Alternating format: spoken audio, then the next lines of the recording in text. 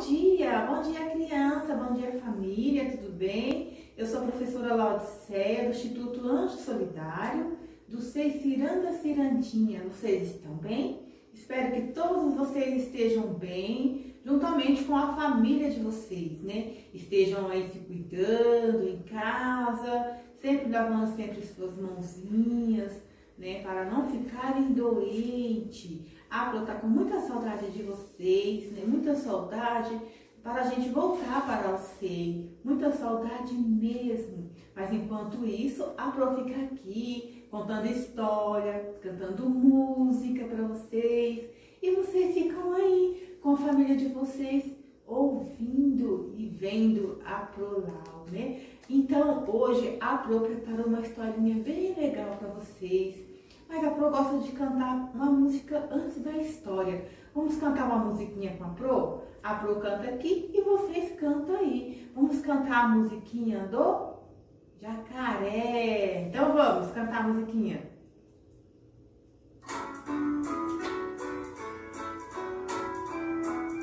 Conheço um jacaré que gosta de comer. Esconda seu nariz, senão o jacaré come seu nariz e o dedão do pé.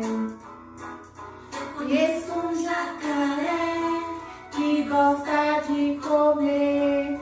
Esconda seus olhinhos, senão o jacaré come seus olhinhos e o dedão do pé.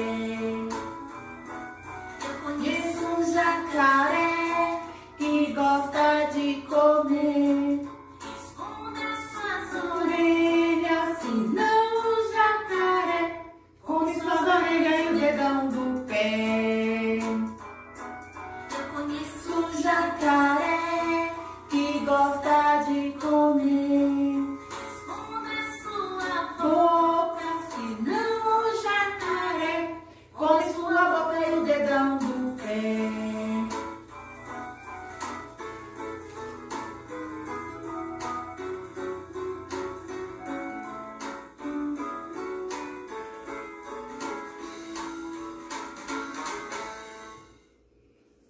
Jacaré, comelão, vocês viram a musiquinha?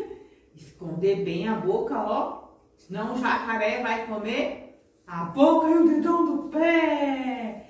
Jacaré, comelão, né? Mas ele não come a nossa boca, não come nosso nariz, também não come nossa orelha e nem come nosso olho. É só uma musiquinha, viu? Agora vamos ouvir a historinha que a Pro vai contar para vocês agora. Então vamos ouvir a historinha.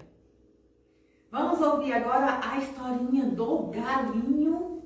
Olha aqui, esse galinho, o nome dele é Bartolino. A Pro vai contar a historinha para vocês desse galo. É uma história bem legal e bem divertida. Vamos lá ouvir a história dele? Então vamos lá. Era uma vez um galo que se chamava Bartolino. Bartolino vivia em uma fazenda. Ele vivia feliz da vida. Ele era o galo mais velho que tinha naquela fazenda. E ele tinha por responsabilidade de cantar. Toda vez que o sol nascia, ele tinha que cantar. Existiam outros galos também naquela fazenda, mas só que Bartolino, ele tinha que cantar quando o sol saía pela manhã. E só ele que cantava. Os outros galos não cantavam naquele horário, cantavam em horário diferente. E ele tinha que cantar. E só que ele estava já bem velho, cansado, muito cansado. Sempre quando o galo está velho, né?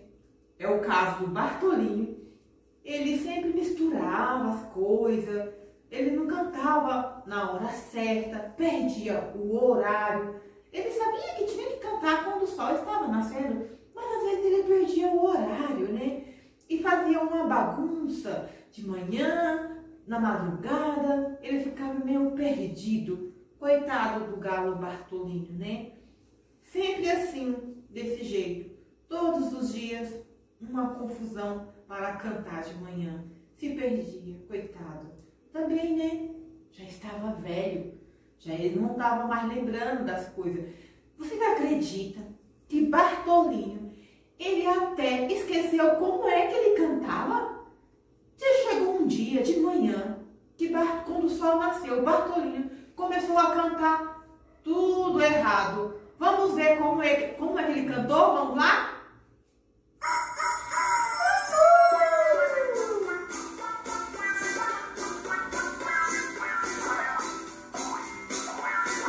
Bartolinho é um galo que vive bem feliz. Quando o sol aparece, Bartolinho canta assim.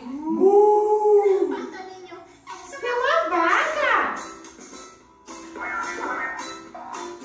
Bartolinho é um galo que vive bem feliz. Quando o sol aparece, Bartolinho canta assim. Quá, quá, quá. não, Bartolinho, esse é um pato. Bartolinho é um galo que vive bem feliz. Quando o sol aparece, Bartolinho canta assim. Mé! Não, Bartolinho, essa É uma ovelha! Bartolinho é um galo que vive bem feliz. Quando o sol aparece, Bartolinho canta assim. esse é um lobo. Bartolinho é um galo que vive bem feliz. Quando o sol aparece, Bartolinho canta assim. Bartolinho, esse é um gato. Bartolinho é um galo que vive bem feliz. Quando o sol aparece, Bartolinho canta assim. Não, Bartolinho, esse é um cachorro. Bartolinho é um galo que vive bem feliz. Quando o sol aparece, Bartolinho canta assim.